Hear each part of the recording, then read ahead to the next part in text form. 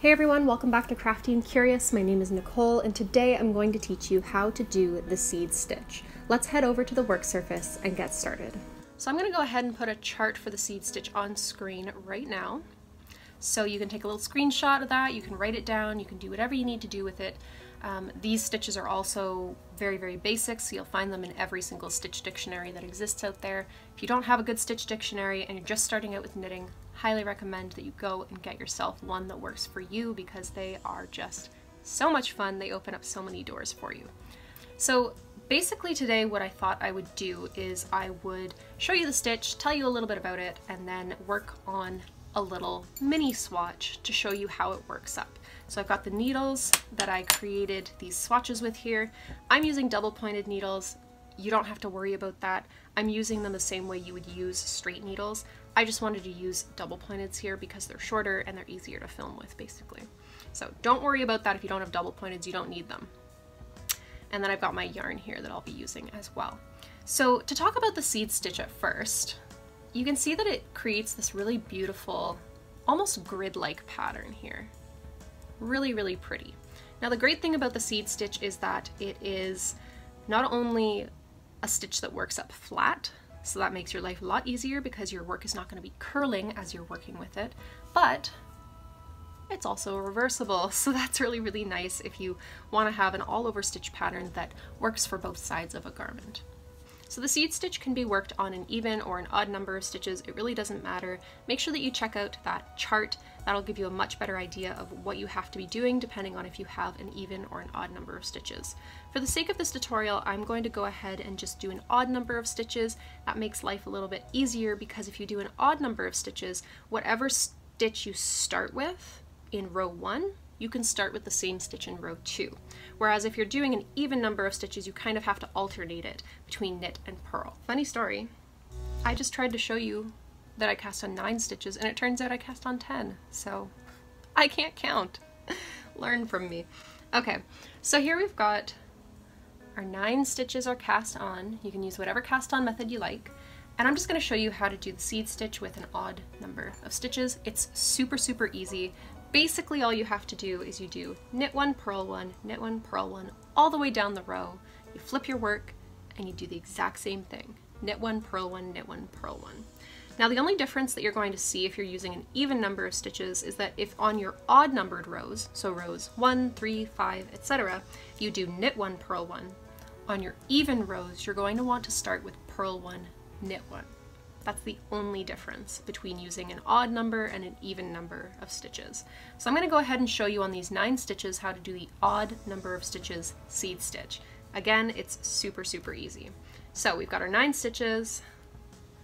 I'm going to insert my needle for a knit stitch and grab my working yarn, and we're just going to do that easy knit 1, bring the yarn around, purl 1, knit 1,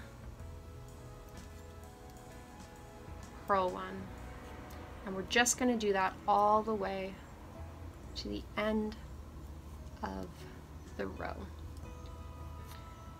I'm fumbling around slightly because, fun fact, I'm wearing fake nails for the first time in my life at 25 years old.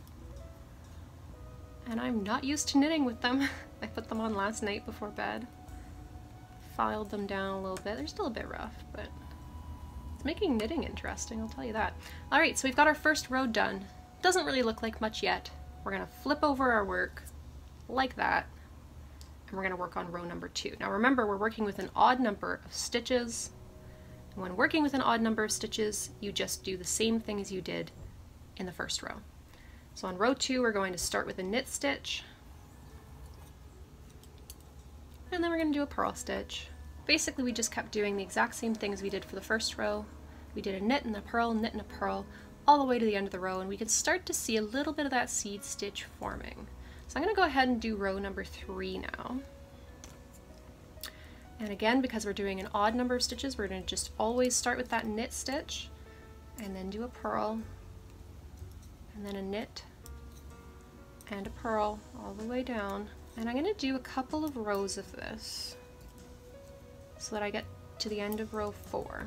Alright, so we've got 4 rows here done. And we can see that the seed stitch is starting to take form. So we can compare this to our swatch. And you can see those little like V's and bumps are starting to emerge, right? So I wanted to talk a little bit about those V's and bumps. So basically, what you're doing in the seed stitch, when you create a knit stitch, you create a little V. And when you create a purl stitch, you create a little bump on whatever side of the work that you're working on. So the whole point of the seed stitch is basically to alternate V's and bumps. So if in the previous row you did a bump, then you want to do a V on top of that bump. If you did a V in the previous row, you want to do a bump on top of that one. So here you can see that we always start with a little bump here.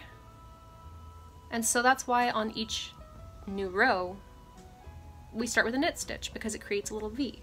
And then we move on to a purl stitch, which puts a little bump on top of this V here, etc., etc., etc. And then if you're doing this with an even number of stitches, that same thing holds true. You're going to always want to put little V's on top of bumps, and little bumps on top of V's. So if you ever forget, oh no, where am I? Should I be knitting? Should I be purling? You can actually look at your work and say, well, okay, I've got a bump there, so I need a V, so I'm going to put a knit stitch there. Or I've got a V there, and I need a bump, so I'm going to put a purl stitch there. And that's just the intuitive way that I like to think about seed stitch. And that's how you do the seed stitch. It's simple and it's versatile. I hope you enjoyed this video. If you did, look forward to more videos in this series of simple knitting stitches. If you enjoyed this video, also don't hesitate to like and subscribe for future videos. Also, drop a comment down below if there's any other stitches you'd like me to go through. I'd be happy to hear from you. That's it for today. Thanks for watching, and I hope to see you next time. Bye!